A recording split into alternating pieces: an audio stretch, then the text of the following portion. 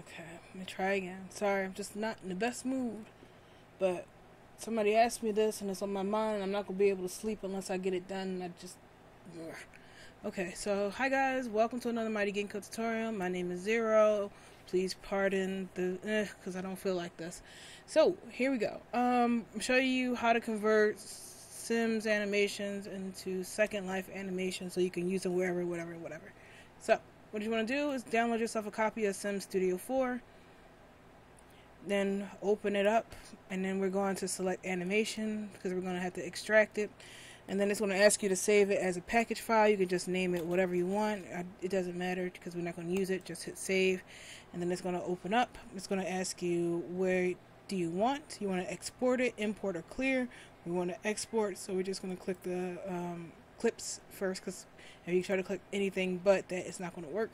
So we're going to click clips. And then it's going to ask you what body do you want to use as the base for it. It's important that you use the right body for your animation, because if you use the wrong body, then the animation looks a little bit weird. Like you wouldn't use a small dog animation for a large dog animation because, again, it'll be weird and distorted. So we're just going to stick with the adult female and not do anything special, but it's up to you for whatever animation that you want to use. Now that we have that selected, we're just going to select this box down here that says EA clip, and then we're going to press export. Wait for it to go. And then it's going to ask you, which clip do you want? So all of these are animations here at The Sims. And the thing about this is you will have to export what you want one at a time. Some of them are blanks. A lot of them are dupes because they have different facial expressions and all that jazz. But we just want something simple. So I remember the one that was really funny that me and Party City Devil were laughing at was the Kaz walks. The walks that you do when you're picking how you like to walk around in the character creation menu. We had the creepy one, and that was hilarious. But I did it wrong, and so it sank the chest at the time. But I'll show you how to fix it so you don't have that issue. So, walk angry, loco. I know it should be like Kaz. What is it even called? Crazy? Oh yeah, that's a crazy vampire. Vampire face. There's a vampire walk. Oh, I'm not typing in. Yeah, it's a campfire. Alright, let's see. Cast, vampire, flash fangs, change forms, flash fangs. It would be there, but you know it would be easier if I just type cast. Okay, so cast, walk, confident, energetic, goofy, perky, snotty, swagger. Which one is old and creepy? That's the one. That makes me laugh. So when you save it, it's going to save as a blend. And it's important that you download the blender that it says it needs to use to work. I'm not sure if it still does that, but before you need like 7.0 or something like that. Very old blenders for this to work, so it's good for me.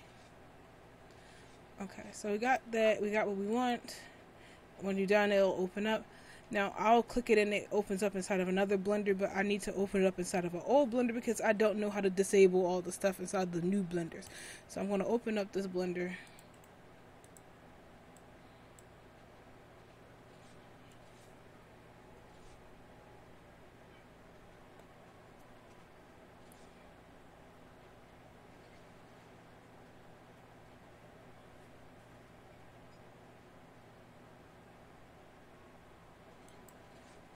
Sure, it's taking a minute.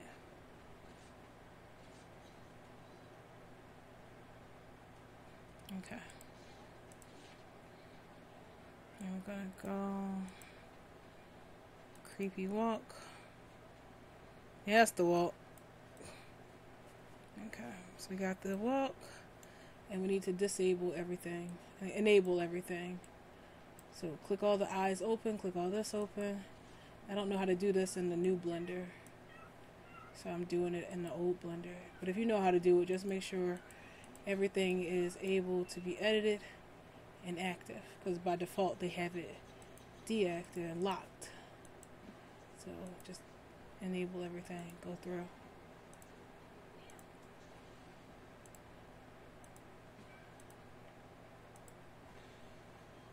Okay, so once we got that all done, we're just going to hit save. And we're going to open it up in a new Blender. Well, new to me. Blender 2.81 is the one that I'm using. So we're going to open it up in that one.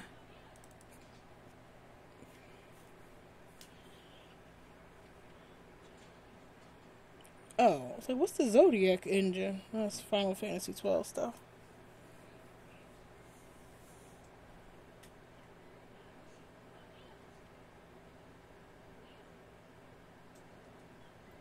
Sorry, give it a minute and pause it. Okay, so now it's here, it's in here. We need to start doing the retargeting. So first thing we're going to do is select our bones here, and then go down to the timeline and then press G and scoot it over one frame. Then you're going to press N and open up the tab, select your Onigiri tab, go to animation, scroll down to enable pose library, go to load. We're going to use our T-pose file I have in here. Then you're going to choose the happy pineapple. It's going to put it in the T-pose, which we need because Second Life likes T-pose animations. It don't really fancy the other non-T-pose animations.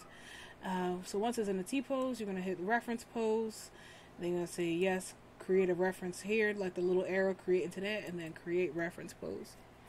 So once the reference pose is created, we are going to then go to character creation tools, then retarget animation or retarget motion, and then load map.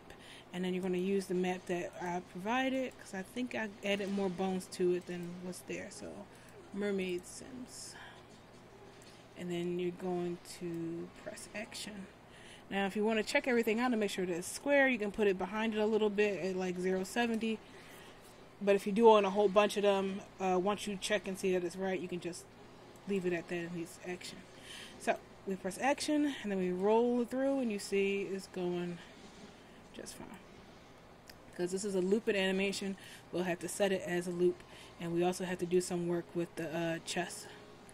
So now it's time to export it out. So we're going to select the Second Life skeleton, make sure that it's the Second Life skeleton that's selected and not the sim skeleton.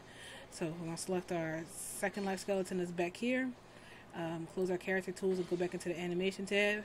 Oh, wait. We want to get the right frame rate. So let's select your bones, and then you want to press acquire and let it fill in the start frame. Since it's on 0, that's our rest thing for the T-pose. If we leave it like that, when it plays in Second Life, it'll look like this. And we don't want that. What we want to do is start it on frame 2.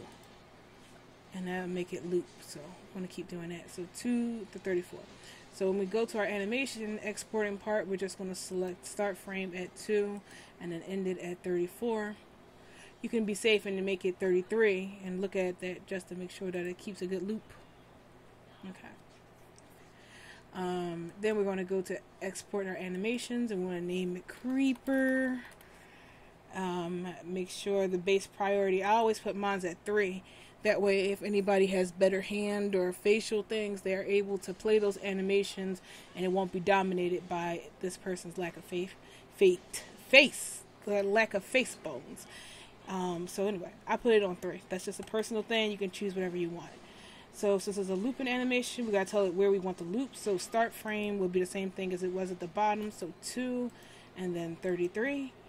And the last thing we want to do is uncheck the box down here that says volume, because if you don't, it will keep the location of the chest bones, which is down here. The Sims breast bones are a lot lower than the Second Life one, so it will pull your chest down and sink it in, which you don't want. So we want to make sure that the volume bones are unchecked with that.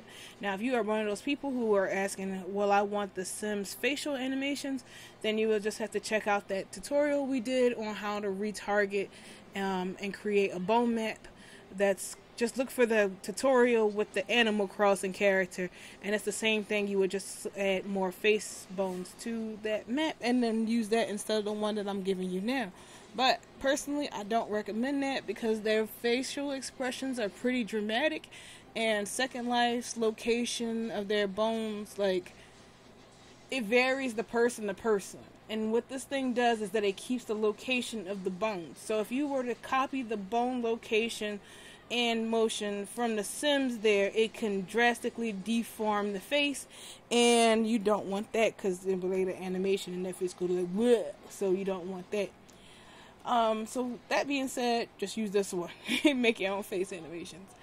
Okay, so now we got everything all set up. It's time for us to export. Again, make sure that you do not have the Sims animation. Select the Sims skeleton.